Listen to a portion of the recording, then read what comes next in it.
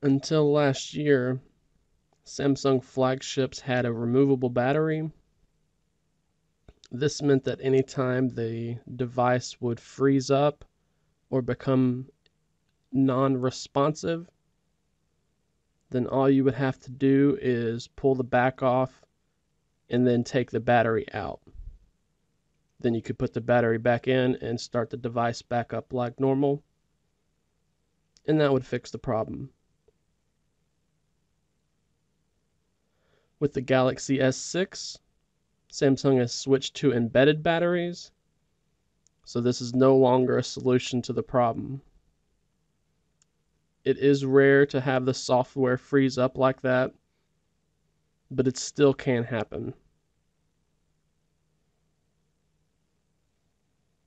With other Android devices that have an embedded battery,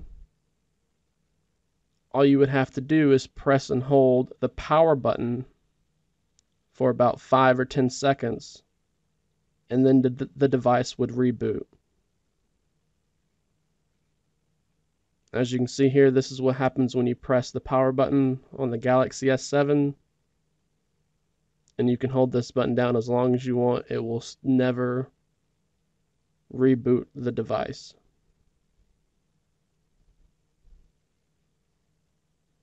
There is a way to force the Galaxy S7 and S7 Edge to restart though,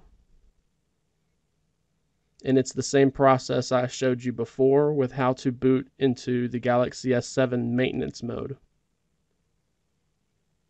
So all you're going to have to do is press and hold both the power and the volume down buttons at the same time. You want to continue holding these two buttons down until the device boots into the maintenance boot mode.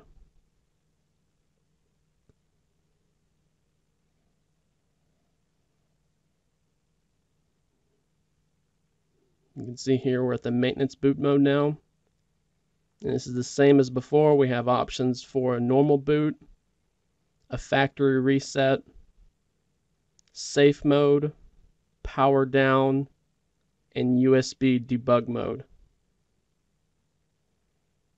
All we're looking to do here is to restart the device normally, and since that option is highlighted by default, once we get to this mode, all we have to do is press the home button.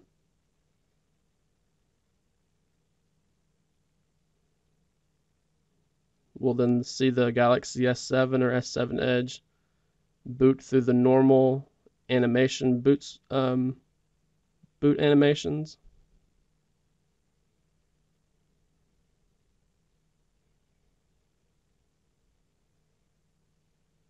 And then after that, you'll either be taken to the lock screen, or if you have this extra encryption layer protection, you'll be asked to verify your device.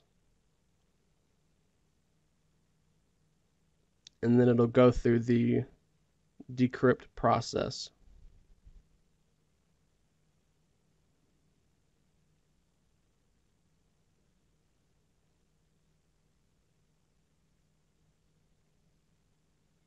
And as you can see, it takes us right back to the Android OS with no data lost or anything.